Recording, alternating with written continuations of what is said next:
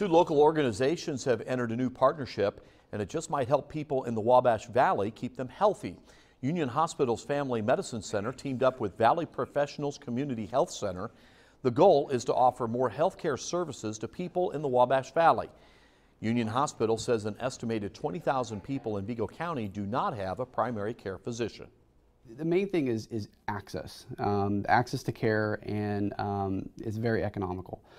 For a primary care visit, so if you're coming to see your doctor, maybe it's even OB care, they can see it for $15 a visit if they do not have insurance. If they need to see a behavioral health specialist, we can offer that too for $5. Valley Professionals Community Health Center will be located on the second floor of Union Hospital's professional office building. That's located on the corner of 7th Street and 8th Avenue in Terre Haute.